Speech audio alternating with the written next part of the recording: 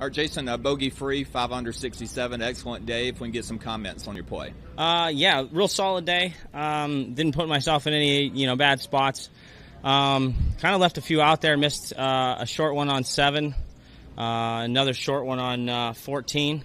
But if you're giving yourself opportunities out here, that's the name of the game. I mean, it's a tree line golf course. If you drive it straight, you're going to give yourself plenty of opportunities, and I did just that. I made a couple.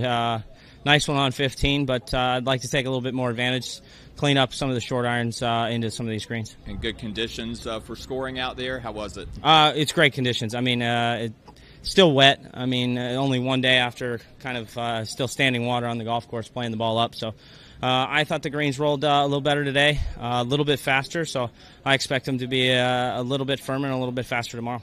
Troy up there at 15 under right now, so you'll have a little bit of work to do tomorrow. What is your game plan going into the final round? Same as every other round. Give myself a lot of opportunities. I think it's going to be a putting contest. Rory's a great putter, and it's going to take everything I got in the bag to catch him tomorrow if he continues the pace he's on. 2 wins this year. How important is it to you to keep that momentum? And I know you want that 3rd win pretty bad, too. I mean, anytime. I've had a hell of a season so far after not winning for that long. So I'm happy with where I'm at. I definitely I like being in contention.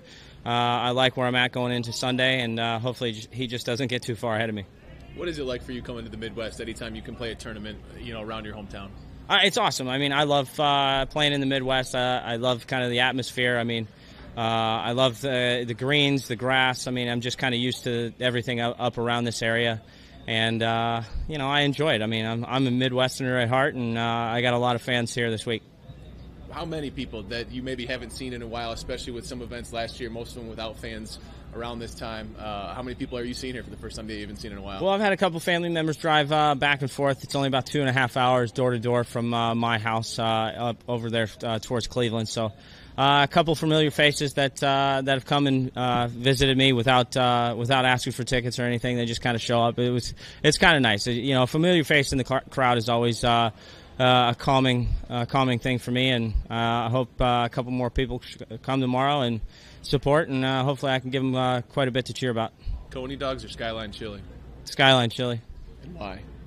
I went to school in Cincinnati. That was the first time I was introduced to it, so I'm more partial. I did have it this week, and one of my high school buddies, he has a friend up here, and we went, I think, Tuesday.